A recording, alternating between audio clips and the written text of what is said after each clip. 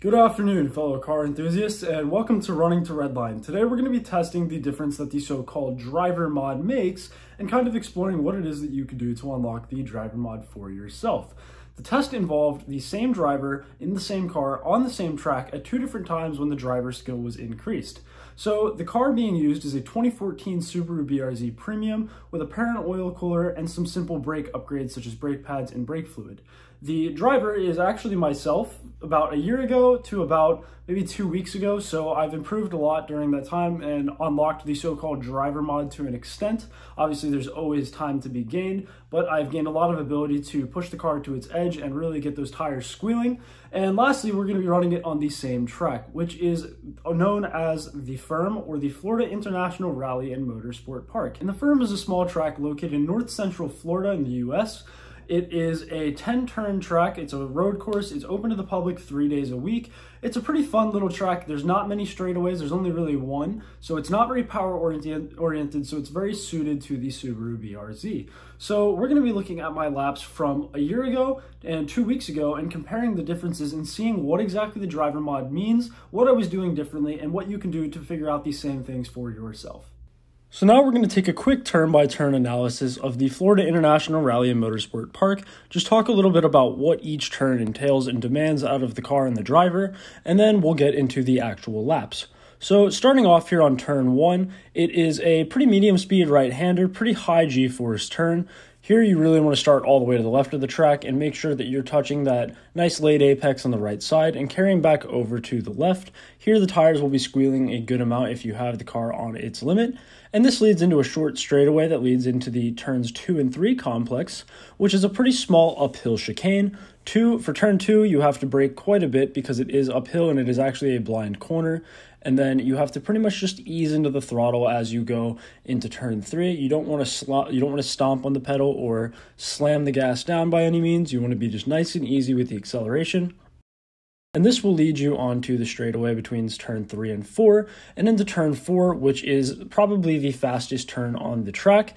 This is a big, fast right-hand kink. I was taking it at about 80 miles per hour on my faster laps. It is a pretty scary turn. It's maybe a little bit of light braking, and then you lift off and kind of just chuck the car into it. It's one of those turns that you want to start slow and build up speed as you go to each time, but it can definitely be probably the most intimidating of the turns on this track.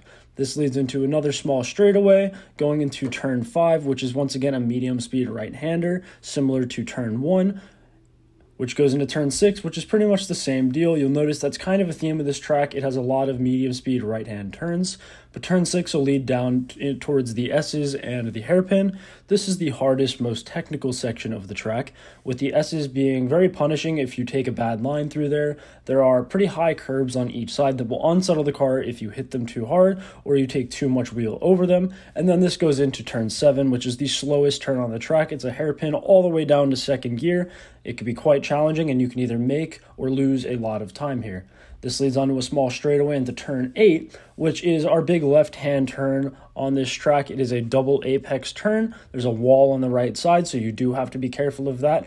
And definitely you want to make sure that you're braking at an appropriate time, as if you burn your brakes here or go too far, you will go into a wall, which is not ideal. So you just take turn 8 here as this big double apex turn, and the exit out of this turn is really important because after this we head on to our main straightaway of the track. As you see here, this is the turn 9 complex, but for the orientation of this track that we ran both times, we actually took the straightaway part of it, which can be seen on the lower half of the screen. So turn 8 leads out to this long straightaway, which leads all the way down into turn 10, big braking zone, pretty hard right-hander, and this kind of just blends right back into turn 1, and that is the entire track of the Florida International and Rally Motorsport Park. So we're going to be starting out here with the bad lap, and I'm going to first say if you want to see the good lap or the side-by-side, skip ahead in this video. I have made chapters, and here we go. As we come around towards turn 1, you can see there's a lot of room left on the left side of the track for me to hit that I'm not using because the car is not on the edge of its grip.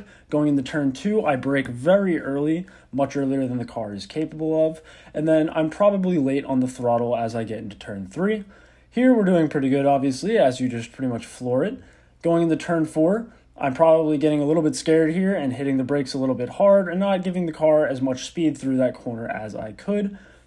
Going to turn 5, it's going to be a similar situation of braking way too early, and as I come through here, not using the entire track. As you can see, this track has a lot of runoffs that I'm not putting to use. Once again, turn 6, same scenario. There's that big concrete runoff on the left side there that I'm not using. If the car was carrying as much speed as possible, I would be all over that.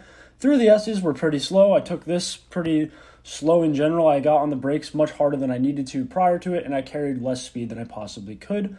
Turn 7, we're getting a pretty good line. Decent exit out of there, using that runoff actually a little bit out of turn 7. So the exit onto this small straightaway should actually be pretty good.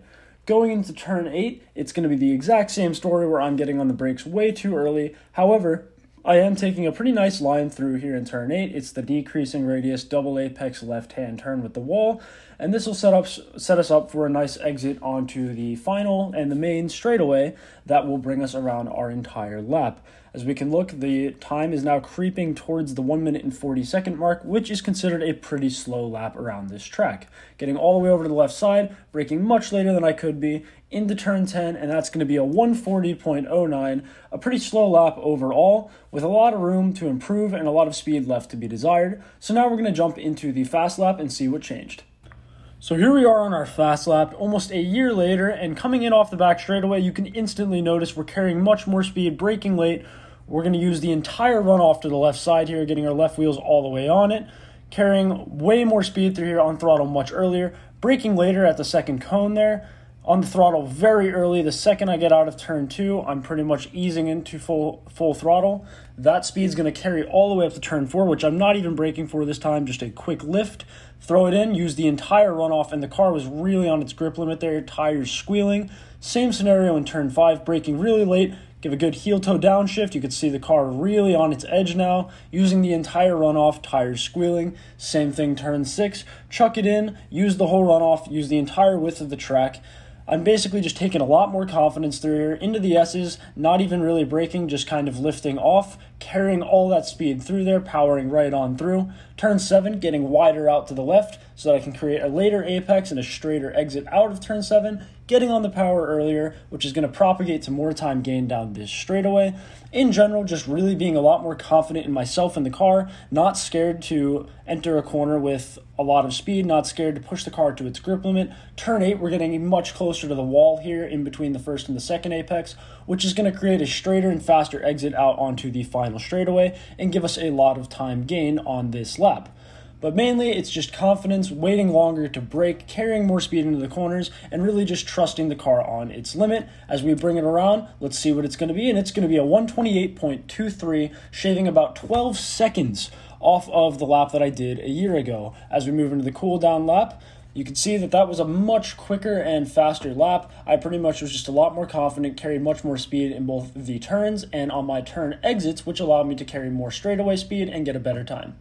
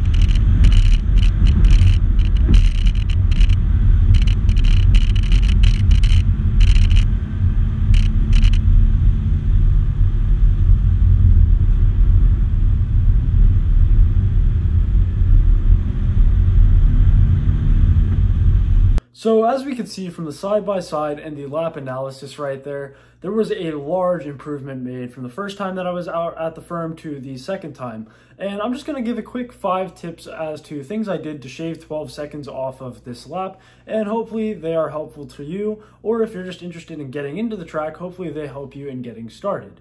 So the first thing is going to be using the entire track in the correct line. And I touched on this a little bit on both the slow lap and the fast lap. On the slow lap, there was a lot of runoffs or width of the track that I did not utilize, whereas on the fast lap, I made sure to utilize all of that. If the car is on its grip limit and you are carrying as much speed as possible, you should have to use the entire width of the track. If you're not getting all the way to the edges, that's a sign that you could be carrying more speed. So the first time around, I was starting out pretty wide. I was doing good. If you have a right-hand turn, you start left, or a left-hand turn, you start right. So I was doing a good job of starting out wide and then working in towards a nice late apex when you come in and meet the inside of the turn. But then on the exit, I was either not carrying enough speed or getting on power too late because I was not powering out back to the outside of the track. So what I had changed is I was getting on power earlier and carrying more speed through, and that was allowing me to carry all the way out to the very edge of the track. That's more a symptom of some of this other stuff that we're going to talk about, but it's a good way to tell if you are on the limit or not. The correct line is also important, as in you should be starting out wide, hitting a nice late apex, and then carrying back out to the outside of the track. Some of that similar stuff, just the very basics of how to take a line around a track. The next thing is going to be, as with anything, drive the track often. And this could be any track, or it could be a specific track that you're trying to get faster on. Like anything in life, the more that you practice, the better you are going to get at it. So this is a track that I had ran quite a few times between the first lap and the last lap. And just by mere exposure to it and seeing it a bunch more, I was able to shave 12 seconds.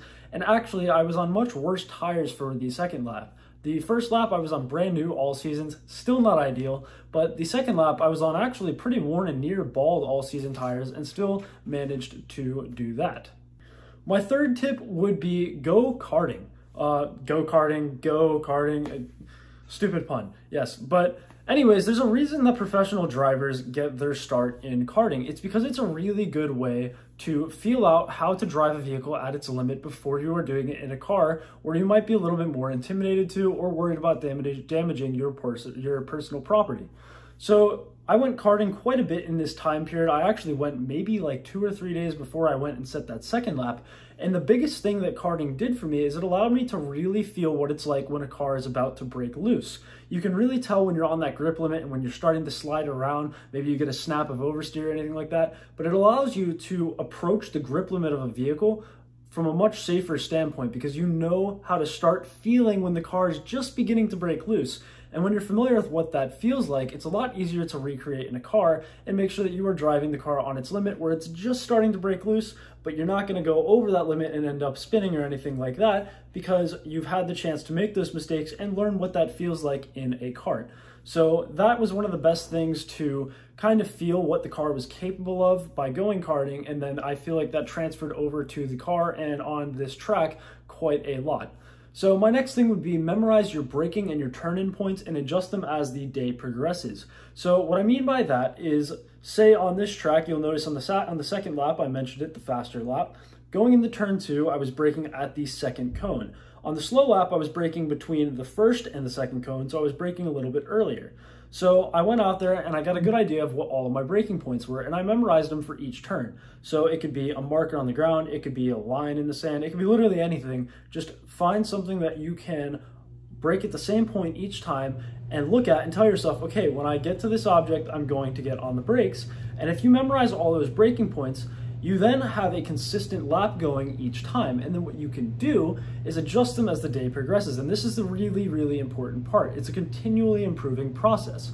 As you do this, if you are braking at a certain point in a turn and you realize, hey, I'm not using the whole track in this turn, I feel like I could be carrying more speed through here, the car doesn't feel like it's on its limit, then you could try the next lap and say, okay, I'm gonna brake in between the second and the third cone. You could push that braking point back a little bit, and that will allow you to carry more speed through the turn. The other thing you want to memorize is your turn-in points.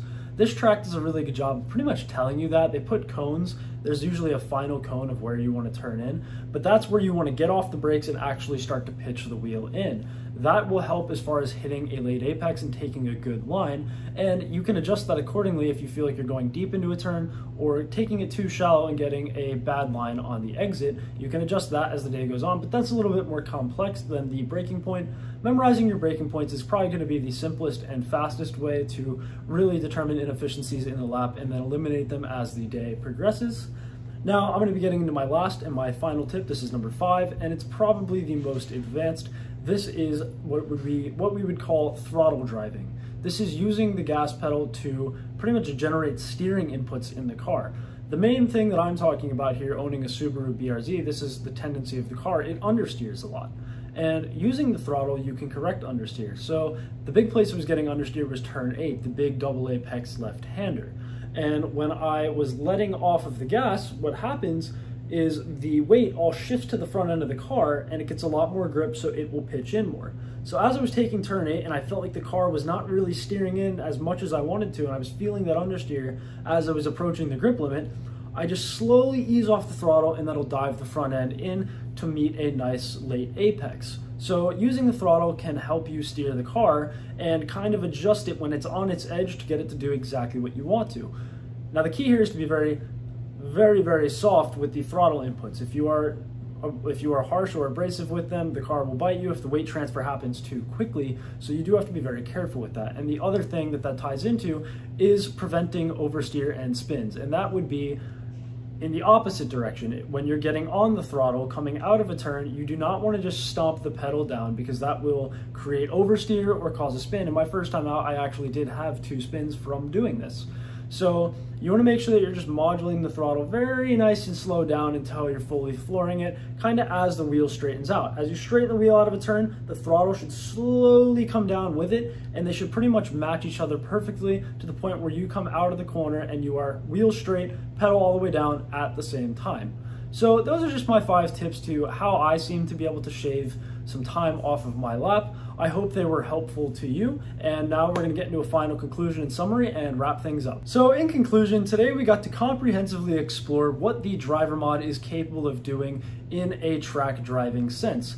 I originally went to the Florida International Rally and Motorsport Park about a year ago, and I set a 1 minute and 40-second lap in my 2014 Subaru BRZ. I went back a few weeks ago, roughly a year later, after doing a lot of things to improve my driving and gain the so-called driver mod, and reduced my lap time down to a 1 minute and 28-second lap, shaving a total of 12 seconds off of my lap, which is a very significant increase, as we saw in the side-by-side that we looked at in this video.